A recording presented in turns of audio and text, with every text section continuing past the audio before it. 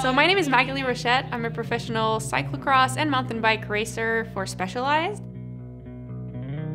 Yeah, so it's the second time I'm doing the event. The first time was, I think, 3 years ago, and the sport of gravel has evolved so much since then. For me, one of the great things about that is that you come here this weekend, and the event has been going on since Friday. So, you know, there's been a party yesterday, there's a barbecue today, there were a few rides today, and then the race is tomorrow. So there's an extra component of like community, chatting with people, and bigger fun factor. So, I mean, I think in that regards, the fact that gravel is booming, I mean, it creates cool party weekends like that one.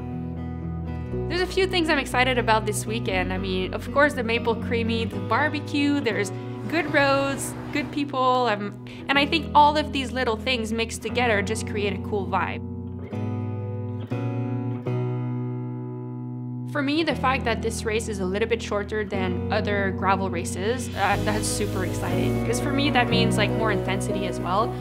It's a more dynamic race, and that's what I love about racing. It's really tricky to say where this race is going to be won, you know, because there's a lot of elevation, so the hills are definitely going to play a part in it. But at the same time, if someone climbs really well but they can't go down the class 4 roads, well then, I mean, it's, you know, that's equally as important. Yeah, it really needs a complete rider to be able to complete this course.